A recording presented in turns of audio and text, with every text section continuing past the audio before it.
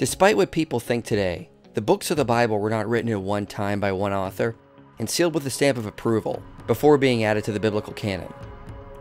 Especially when it comes to the Hebrew Bible, most books are a collection of different oral traditions or sayings that later scribes collected and assembled together. When most Christians hear this, it sends shivers down their spine and implies the biblical text cannot be reliable. But is this really the proper reaction, or is it another example of misunderstanding the cultural context?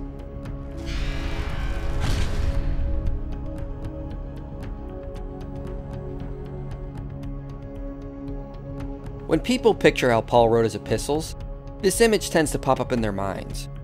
Paul retires to his private study, sits at his desk, and writes his letter before mailing it out. All with his trusty sword behind him, apparently. But this image cannot be further from the truth. Ancient people didn't write like we do. For one, no one really used a desk. That was an innovation that came much later.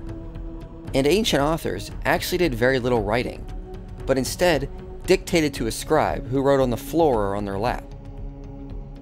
See, ancient languages didn't utilize spaces, punctuation, or lowercase letters. Ancient Hebrew didn't even have vowels. These were public languages. Brent says, in written communication that was intended for oral communication, what an author wrote was shaped in significant ways for a public reading. In other words, you were meant to read these documents out loud, to sound out everything, to know what was being said. Likewise, that was typically how documents were written, dictated out loud for a scribe to copy down, then read out loud instead of one reading quietly in your head, like today.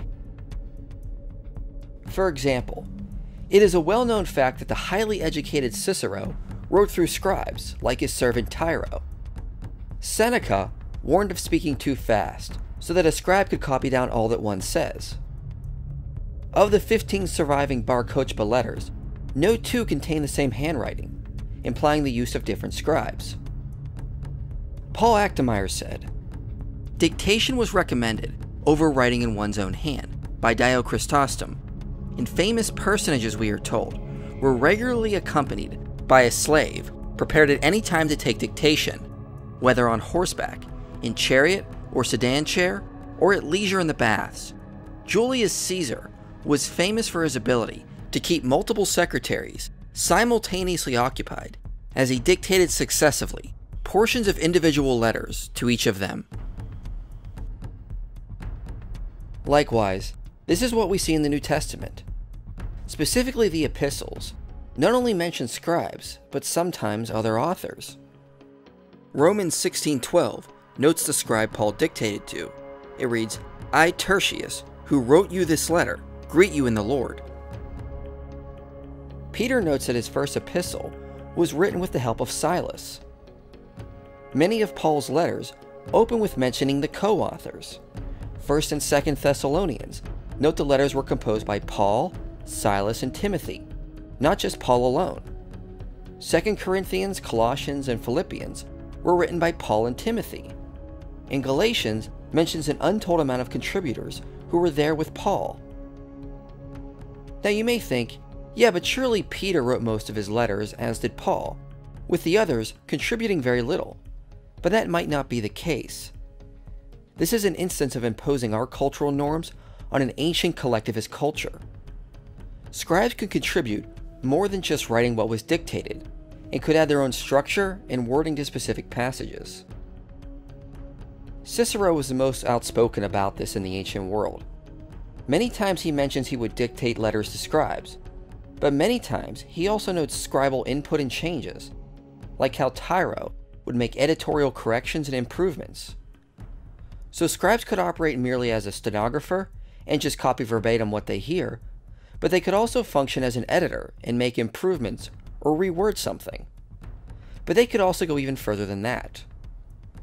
Cicero informs us that his brother Quintus would have scribes write entire letters, and Quintus would then review and sign off on them. Cicero also notes twice in his own life that due to times of distress, he gave others full power to write in his name, and to do whatever they think is fit. So it is not inconceivable that something similar could have happened while Paul or another apostle was in prison, and they could have asked a scribe to write a letter for them, and only provide a rough outline of what needs to be said, and the scribe would do the rest. Lincoln Blumel says, Paul could have verbally dictated certain letters to a scribe, by either spelling out exactly what he wanted in a given letter, or by merely providing the scribe with a general outline to follow. Or he could have provided the scribe with a written rough draft that was to be subsequently polished into a final draft to be sent. Such differences among the Pauline letters do not necessarily imply that they were not authored by Paul. In most cases, an individual scribe could imprint a distinct literary style on any document he or she wrote, which would greatly affect its form, vocabulary, and perhaps even content. This may seem strange to us because we tend to be more of an individualistic culture, where most books tend to have one author. If Paul simply gave an outline to a scribe and didn't actually dictate, how could he be the author? But the ancient world didn't view this as an issue. Books or letters, for the most part, tended to be a communal effort, and could be written by an entirely different person, and yet still bear the name of an authority figure behind the letter. So for example, because Tertius felt free to sign off at the end of Romans, it could mean he was given a degree of liberty to add his own elements and flavor to Romans as well. Richard and O'Brien write, "It is more likely that the letters were composed with the co-authors actively contributing. Paul's missionary endeavors were a team effort. This is more than just a bit of trivia. Scholars have debated for centuries whether all the letters attributed to Paul in the New Testament were actually written by him. Many will argue that Paul couldn't have written certain letters because they don't have Pauline characteristics. That is, they don't sound like Paul. But if Paul regularly worked with co-authors and secretaries, if they actively contributed content and turns of phrase, then this might explain why Paul's letters have variations in style. They bear the mark of his partners." Some might object that there are places where we see Paul saying he was writing with his own hand. But in reality, this only strengthens the case Paul wrote mostly through a scribe. In the ancient world, a scribe would typically write the bulk of the document, and then the author would write something we would consider a postscript in their own hand as a way of signing off on the document. For example, we have found Greek letters from Egypt where the main body was penned by a professional, and then the postscript or signature at the end was written by someone else. Paul probably wrote in his own hand the closing remarks of his letters, and at times would explicitly mention he was writing by his own hand. But this was not always necessary to explicitly state. Despite what we think, this is probably the case as well when it comes to the Gospels. The Muratorian fragment recounts where some of the books of the Bible came from. Specifically when it comes to the Gospel of John, it notes there were other Christians with him, specifically Andrew, that probably contributed to the overall book. The fourth of the Gospels is that of John, one of the disciples. To his fellow disciples and bishops, who had been urging him to write, he said, "Fast with me from today to 3 days, and what will be revealed to each one, let us tell it to one another." In the same night it was revealed to Andrew, one of the apostles, that John should write down all things in his own name, while all of them should review it. Now when it comes to the books of the Old Testament, things get even more complicated, because books were probably edited and added to over several generations, and there is no doubt scribes played an intricate role in how sacred books were composed. Very few people could read or write in the ancient world, as it was considered a special task that only scribes were expected to know, as well as some of the elite. But if you were rich, you could learn to read and write, but it wasn't expected or necessary, as the custom was just to hire a scribe to work through. Austin Greeley says of Egypt, "Very few people in ancient Egypt knew how to read or write. People who learned how to read and write were called scribes." Likewise in Israel, Jeremiah worked through his scribe Baruch, and scribes are mentioned throughout the Hebrew scriptures as well. Most, if not all of the Hebrew scriptures, were probably dictated to scribes, who added to and updated certain texts over time. For example, the book of Jeremiah, as found in the Dead Sea Scrolls and Septuagint, is 1/7 shorter and arranged slightly differently than what we find in the Masoretic version. So it is probably the case that the version most Christians carry around is an updated version with additional commentary by a later scribe. Now, when most Christians hear this, it can both bother and shock them, but I don't think this creates any theological issues. Michael Heiser explains using an analogy. The Bible bears lots of marks of editorial work, okay, more than one hand. And that would freak people out until I gave them the holy stapler illustration. I do not believe in the holy stapler. You say, what's the holy stapler, Mike? Well, imagine yourself as one of the followers of the prophet Ezekiel, or Isaiah. Pick any prophet you like. And you're one of his followers. So what do you do every day? You get up, and if it's Ezekiel, the first thing you ask yourself is he going to do anything weird today? Like, is he going to wear clothes today or not? So if you're with somebody normal, you'd probably ask, is he going to go out and preach today? So you go out, you go listen to Isaiah preach, and that was a pretty good sermon. You're getting this down, so maybe you're writing some of it down, maybe you're just storing it away in your memory, maybe you're going to write it down when you get back, but eventually, a lot of what this guy's preaching gets written either by himself or somebody else. It's called the school of the prophets, is the Old Testament term.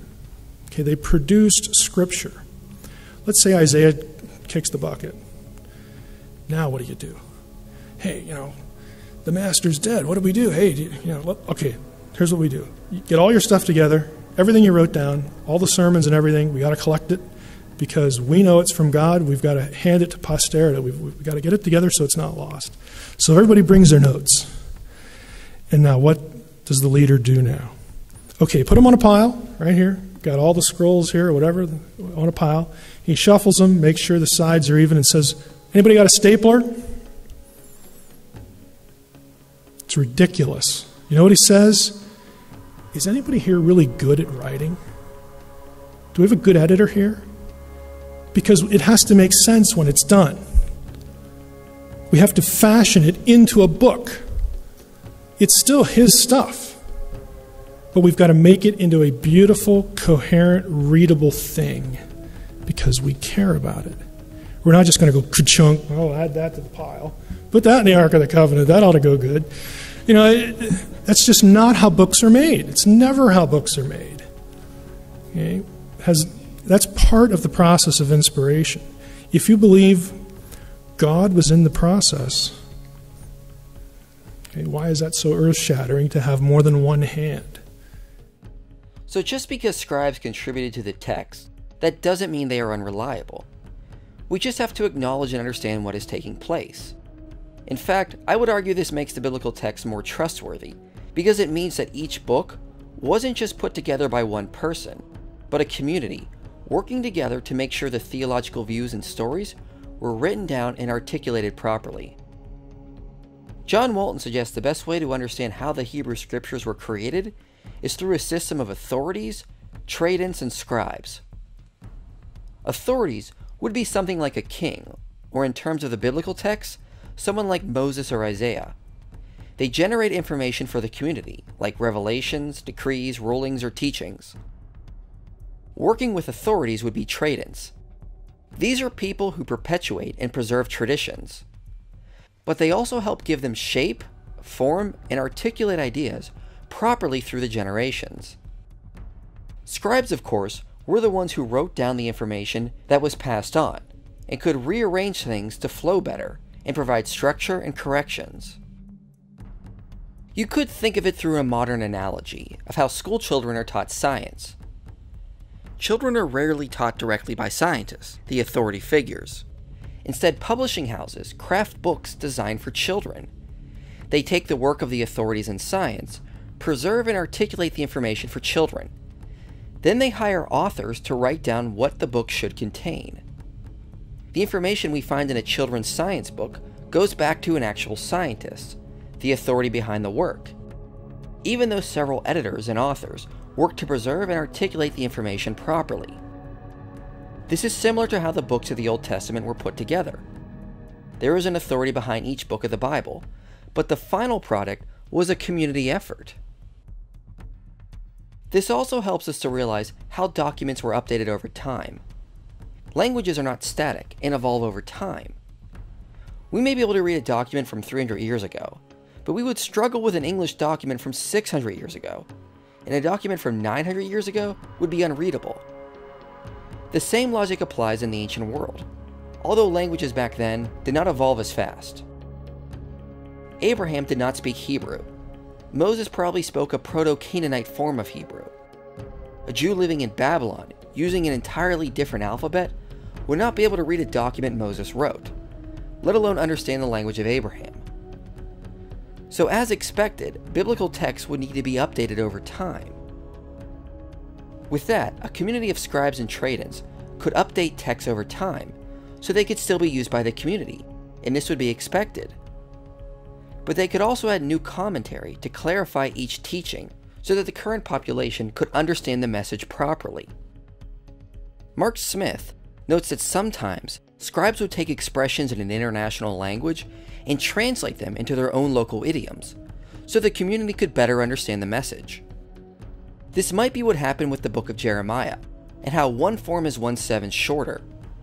Later tradents and scribes may have seen fit to add commentary for the later Jewish community, so they could better understand the book and what was being taught.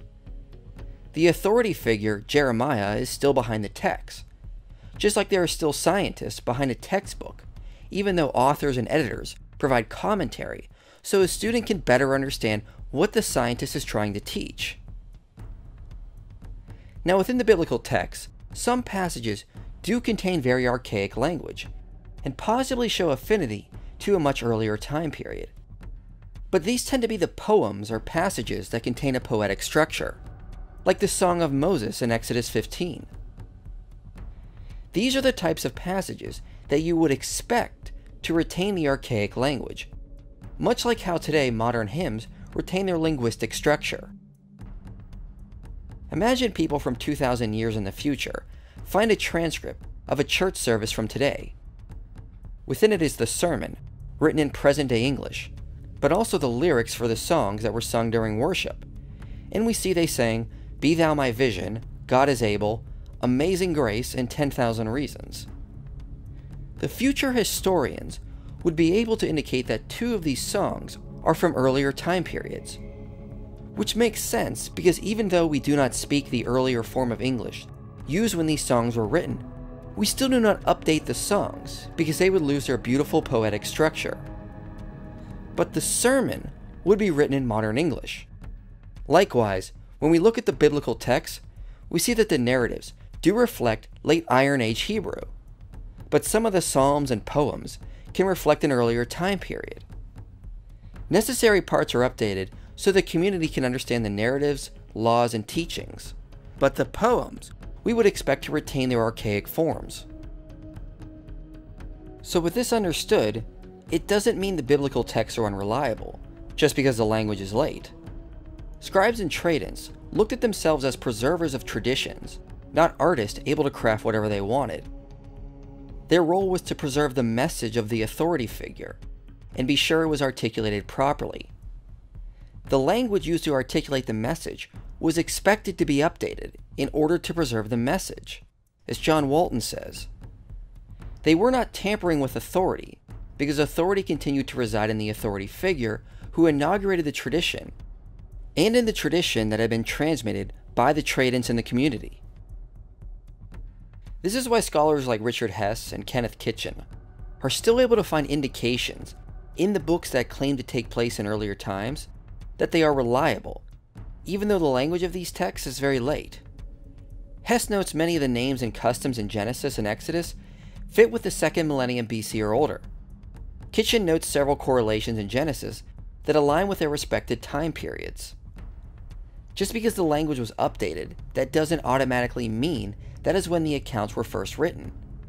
That would be like saying the King James Bible must have been first crafted and written in the 1600s, because that is the language it reflects. Obviously, it is just a translation of an ancient canon, and that is probably what happened during the Babylonian exile, when the documents were updated and translated into the Chaldean alphabet. So once we understand how ancient documents were crafted, we can see there is no reason to fret over the fact that documents were constructed by a community at large and updated over time. We cannot impose our modern expectations for book publishing on ancient collectivist cultures. And just because their language was updated over time, that doesn't give us reason to doubt biblical reliability.